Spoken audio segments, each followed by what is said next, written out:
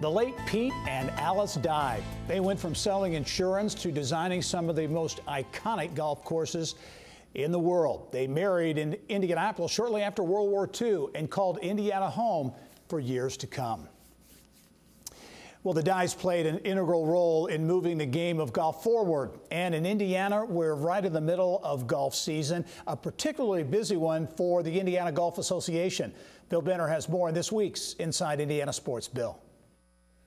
Thanks, Gary. In addition to overseeing a number of statewide competitions, the IGA is conducting a campaign in preparation for its move into a new home at Fort Harrison, renewing its emphasis on its First Tee program to introduce youth statewide to the game, and conducting an economic impact study. Other than that, not much going on. Joining us today to provide details is the executive director of the IGA, Mike David. Mike, welcome. 32 years at the helm. That's hard to believe. Seems like yesterday, Bill.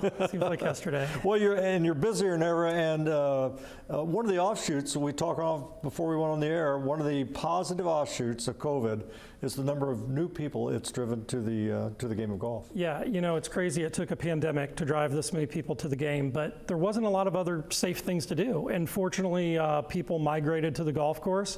Very fortunate for us in Indiana that the vast majority of the courses were open throughout the pandemic. People found out that it's great exercise. It's great for mental health.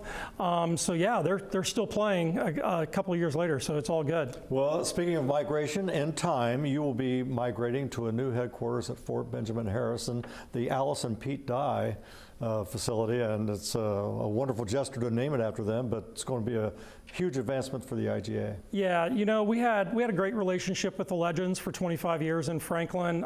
That facility kind of served its purpose. We stopped doing our camps when First Tee became really relevant for us, so we looked at other options, and the Fort came out as the leading candidate. We think we're going to have a very visible site, and as you mentioned, the new facility is going to be the Pete and Alice Dye Indiana Golf Center. So it'll hold our administrative offices, our Indiana Golf Hall of Fame, and then the plan is to build an academy on the driving range where we will run First Tee programming and also PGA Hope programming. You referenced First Tee, a wonderful, wonderful program that, as I said in the open, introduces youth statewide to the game of golf and nationwide. Nationwide, yeah.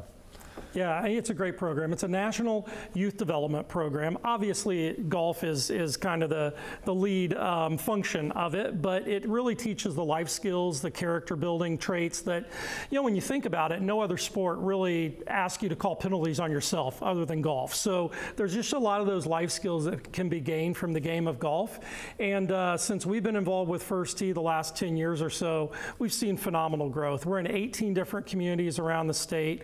We're literally reaching 100,000 kids a year with First Tee programming. So the growth is phenomenal, and I think that'll continue. As the growth continues, the game continues to have a great impact. It generates jobs. You did an economic impact a number of years ago. You're coming back with that, but the numbers from the most recent one are staggering. It's really shocking to hear how impactful golf is. I mean, the study we did 10 years ago showed that $1.7 billion in total economic impact to the state of Indiana every year. There were over 21,000 jobs in the game of golf, and it has $530 million in wage income.